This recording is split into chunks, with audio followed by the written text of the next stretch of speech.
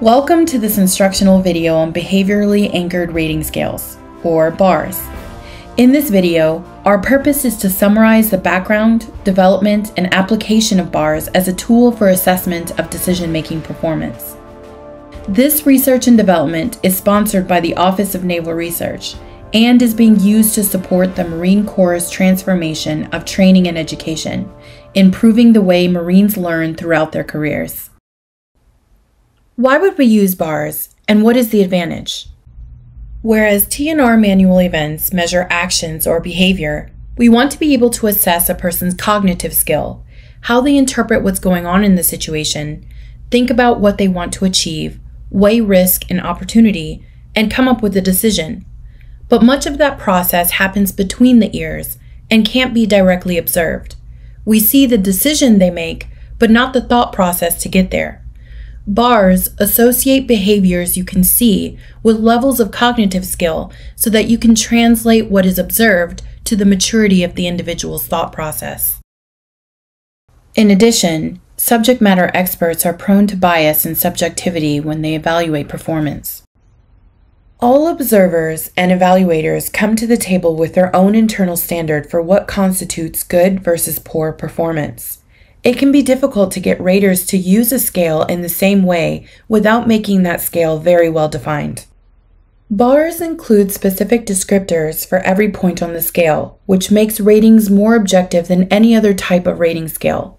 With activities to calibrate the raters, agreement among raters using BARS is generally very high. Finally, the goal of all training and education is to rapidly and efficiently move individuals along the stages of development. In other words, training and education seeks to increase the learner's knowledge and know-how. The BARS are based on a scientific model of how people acquire knowledge and know-how. The BARS allows us to pinpoint or diagnose a person's current stage of skill development so that we know where they stand currently and can modify instruction accordingly. BARS also make explicit how a person performs when they are at the next level up, thereby providing performance targets that support learning and development.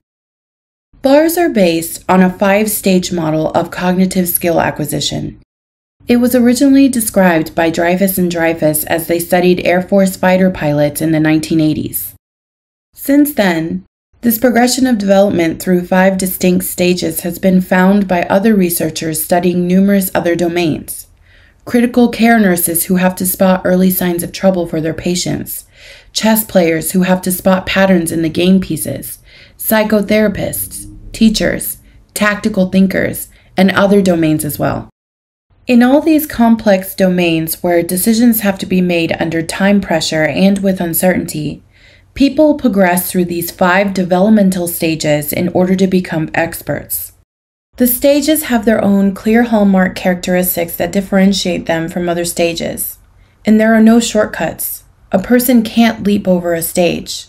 The implication for learning and development is we need to be able to diagnose a person's current stage of development in order to target their instruction and experiences to get them to the next level up. The BARS use a 5-point scale that mirrors the 5 stages, so as you watch them perform, you can identify their stage of development. Each stage of development has distinctive characteristics, regardless of the domain or job the person is performing. One might think of these as behavior indicators or norms of development in any domain. To further understand this concept, let's look at the framework depicted in this chart.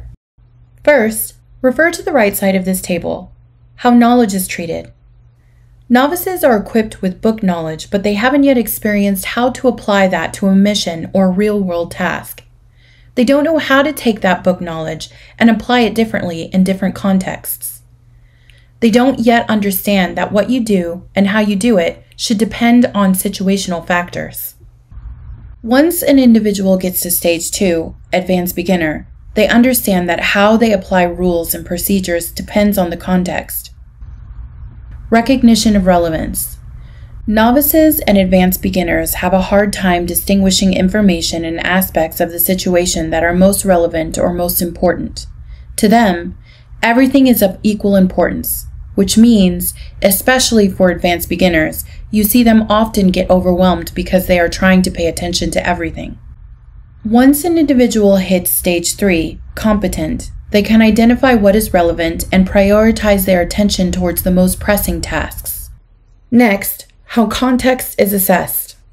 Up through stage 3 competent performers, you'll see individuals be very analytical about their assessments of what's going on in the situation.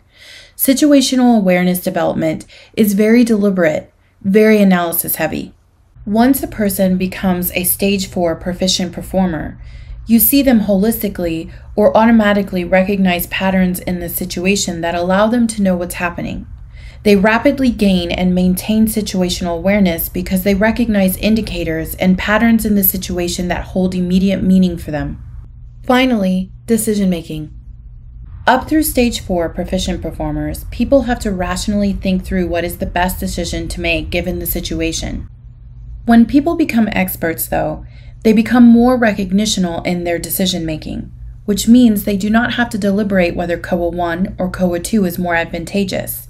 They automatically know because they can mentally simulate how the COAs will play out. Now, refer back to the left side of the table, which includes some of the hallmark characteristics of each stage. Stage 1, Novice. Novices have limited or no experience in situations characteristic of their domain. Novice does not refer to rank beginner. Novices may have substantial textbook or classroom knowledge, but their lack of lived experience results in their understanding of the domain largely based on rules or procedures which they adhere to rigidly. Therefore, performance is limited to the application of those rules, and they can't perceive what's happening in the situation, nor apply any judgment about how to proceed. More often than not, they are unsuccessful in realistic situational circumstances. Stage 2, Advanced Beginner. Once individuals move to Stage 2, they have enough experience to demonstrate marginally acceptable performance. They can recognize recurring elements of situations because they have experiences to use as comparison cases. For example, there's an enemy UAS flying around my mobile C2 node. That means they're trying to pinpoint my location. Further, their experience base gives them a set of guidelines to use when those recognizable attributes of situations occur. If they're pinpointing my location with a UAS, I'd better move. However, advanced beginners are limited by their inability to perceive patterns in the environment and have a tendency to prematurely jump to action. They also become easily overwhelmed because they cannot prioritize. They see every task as equally critical. You see individuals at Stage 2 understanding all the things they don't know, so they will often reach out to more experienced people for assistance. Stage 3, Competent. These performers are characterized by their deliberate, analytic, and intentional performance. They have acquired enough experience to assess and understand what's most important in the situation. They are skilled at formulating plans that address the mission or task goals. They are also able to manage large sets of incoming information due in part to their understanding of priorities. However, because they are so reliant on structured and formulaic analysis, they tend to wed themselves to plans and fail to adjust when the situation changes. Their highly analytical problem-solving approach is in contrast to the agile and flexible approach seen by more advanced performers. Stage 4, Proficient. Once individuals reach Stage 4 of development, they become less formulaic and analytical in their approach. They perceive patterns in situations and assess them as a whole instead of the component parts. They are very flexible in their ability to spot highest priorities and understand that as a situation evolves, priorities might rapidly shift as well. They can set expectations about what is supposed to happen next, and if that doesn't happen, they know that the situation is not as they hypothesized. Proficient performers are able to recognize when the situation has changed and the plan no longer holds up. Performance is characterized by this automatic and dynamic situational assessment ability enabled by an extensive base of experience from which to draw comparisons. However, when it comes to making decisions based on recognition of situational changes, proficient performers still require detached analysis and deliberation to reach an acceptable course of action. Stage 5, Expert. Stage 5 of development is characterized by fluid, adaptable, recognitional performance in both situational assessment and decision making. The expert focuses attention on only the critical elements of the situation, recognizes changes with immediacy, flexibly applies knowledge and experience even to novel problems, and implicitly knows what course of action will remedy the situation, rapidly mentally simulating how to implement the course of action successfully. They anticipate leverage points and problems before anyone else, so they are able to exploit situations or avoid problems while maintaining momentum, seamlessly and efficiently. You'll often see them use assets or capabilities in non-traditional manners, for a purpose other than what they were designed, because they have a deep understanding of the systems and their affordances, which opens up creative, innovative ideas for their use. Experts manage uncertainty with ease. The 5-stage model describes how people develop as they move from novice to expert. This gives us a lens through which we can view the progression of development for any occupational field in the Marine Corps. Each occupational field or domain has its own unique job requirements. Using the 5 stages of development as a foundational model for domain or job analysis results in finding and describing those unique job requirements, which we call a mastery model. To date, mastery models have been developed for Marine squad leaders, instructors, all-source intelligence analysts, and information maneuver analysts. A mastery model is a customized 5-stage model for a specific job, MOS, or occupational field, which provides domain-specific descriptions of the path to mastery. The mastery modeling process involves interviews with subject matter experts to capture the real know-how that resides with Marine experts. In the mastery model, key performance areas, or KPAs, define what a Marine must do to be effective at the job. All KPAs have their own definitions and subcategories of performance. Descriptive performance profiles summarizing how people perform on each KPA at each stage of development to show how they progressively improve knowledge and know-how, and performance indicators for each KPA that are examples of how an individual performs and the behaviors you would see for individuals doing the job at each of the different stages of development. The customized stage profiles from a mastery model form the basis of a BARS rubric. The visual here is of a paper version of a BARS. Every BARS consists of the KPA and its definition, a title for each item that is concise and descriptive to help the observer find the topic they want to rate during their observation, behavioral anchors or word descriptors of observable behaviors to be matched to observed performance, and comment boxes to record qualifying details to support the assessor's choice of marking where the student is currently positioned within the stages of development. When you rate an item, treat it like a fit rep. Start reading at stage 1 and move your way to the right to find the one rating that best matches what you observed. Once you get to a descriptor that a person or group is no longer doing, back up to the previous descriptor, which would be the highest level of performance they are doing. Make that your rating. If performance is between 2 levels, use half-point ratings. For example, if an individual is doing some 3 and some 4 level behaviors, rate them as a 3.5. You are looking for the best match of what you see and what is described in the BARS. Also, use what you know about the 5 stages in general to influence how you rate an individual.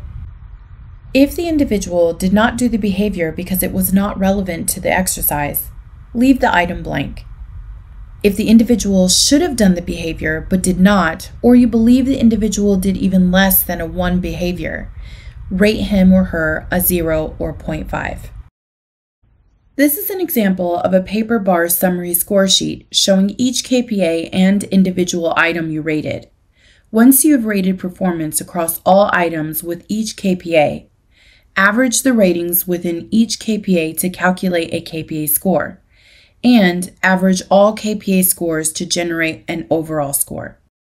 This identifies the performer's current stage of development in each KPA. The paper version of the BARS can become unwieldy and difficult to sort through to find the item one's looking for, especially in the field. When feasible, we build the bars into software applications to make ratings easier.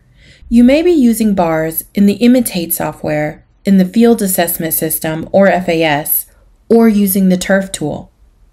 In the software, you can see all the KPAs and items and quickly and easily move between them. You can, and should, rate the same items as many times as it is seen. For example, performers can display one level of performance in one event, but a different level of performance in another event, depending on their level of experience with different event types, the people they're working with, or their level of fatigue. Another advantage of the software is the ability to export all your ratings and comments after the session. There is no need to go back to your desk and manually enter the ratings into Excel or another program. Finally, when you are using any of these applications, it will calculate KPA scores for you instead of you having to manually add and average the ratings. When you implement the bars, be aware of the scale and how it may differ from other Marine Corps rating scales. Even though all Marines may expect to earn a 5, only the top 10% of all Marines are likely to achieve level 5 performance. We recommend that you calibrate observers in advance of activities or events. You can do this by selecting a comparable performance event to rate, having all observers independently rate performance, and then comparing ratings to discuss and resolve inconsistencies of more than 1 point. Familiarize with the bar's content in advance of the assessment to minimize need to read the scale anchors during your evaluation. Some raters find it difficult to fill out the bars while simultaneously watching students conduct the event, especially when they are new to using the bars rubric. If that is the case, we suggest you document your notes in the comment boxes or a separate notebook during student performance. Then, refer to your notes to rate the student after their performance is complete. We are always open to your comments, questions, and suggestions. For questions about the Office of Naval Research Programs, please contact the Program Officer, Dr. Peter Squire. For questions related to the bars, please contact Mark Fuller at Cognitive Performance Group.